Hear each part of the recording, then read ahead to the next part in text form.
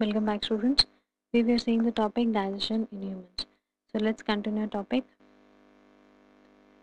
Now, after digestion in mouth, the food enters through the esophagus with the help of pharynx. So the respiratory tract and the digestive passage meet the pharynx. These separate the posterior to the pharynx to form the esophagus and trachea. So pharynx as a common acts as a common pathway of food and air. Now in the mouth, the food is mixed with saliva, which is called as bolus, and through peristalsis movement, what happens? This esophagus moves from mouth to stomach. So peristalsis refers to the rhythmic contractions that move food in the gut. So peristalsis movement is mainly performed by the esophagus. You can say mainly this alimentary conducts the food from esophagus to the anus. Okay, so this peristalsis movement is not only performed in the not only performed by the esophagus but also in the intestine, so that the food can be pushed forward. Okay, now the internal organs are lined by smooth muscles which bring about this movement at a very slow pace.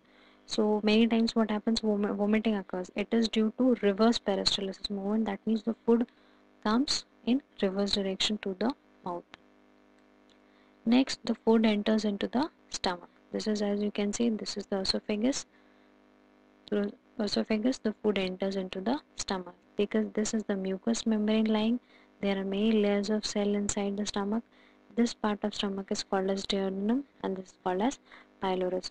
So the stomach stores up to 2 liters of the food. Various gastric glands within the stomach are produced in the secretion, which is commonly they are called as gastric juice. So these gastric glands start producing gastric juice as soon as the food enters into the stomach, and these gastric juice mainly contains HCl, mucus and inactive proteins. Now the muscular walls of the stomach contract vigorously to mix food with the gastric juice, just like producing a mixture. So now after combining of this food with the mixture in the stomach, that food is called as chyme. As we have seen, when the food is combined with saliva, it is called as bolus.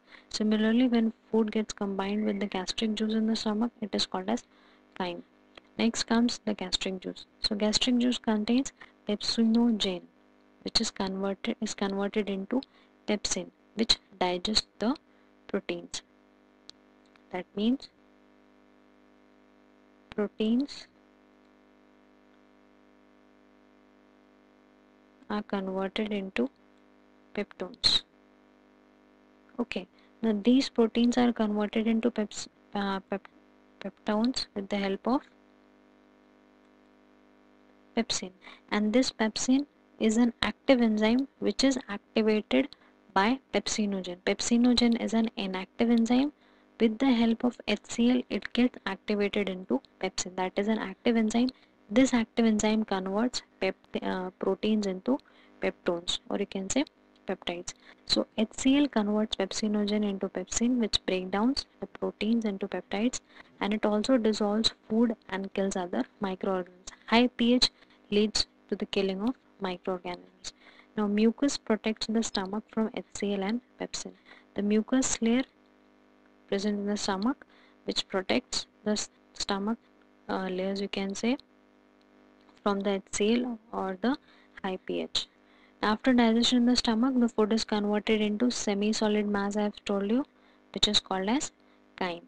Now this acidic chyme travels into the duodenum through the pyloric sphincter. Now the food is pushed into the duodenum. Now secretion of gastric juice, seeing, smelling, tasting or thinking about the food can result the secretion of gastric juice. That means mostly when you get hungry, by smelling or tasting, you feel eager to eat. So that is due to that result into the secretion of gastric juice. Gastrin is an hormone that stimulates the stomach to secrete the gastric juice. Next comes the ulcer. Ulcer is an irritation. Many times you have heard that there are ulcers formed in the stomach or in the duodenum. So that is nothing but an irritation due to the gastric juice penetrating the mucous lining of the stomach. That means when this gastric juice, which is high in pH, it enters the lining of stomach, as you can see here, and start destroying, or you can say start causing the damage, starts causing the damage here. So that irritation is called as an ulcer. So students, in this session we have seen the digestion in the stomach. In further session we will have a more detailed look.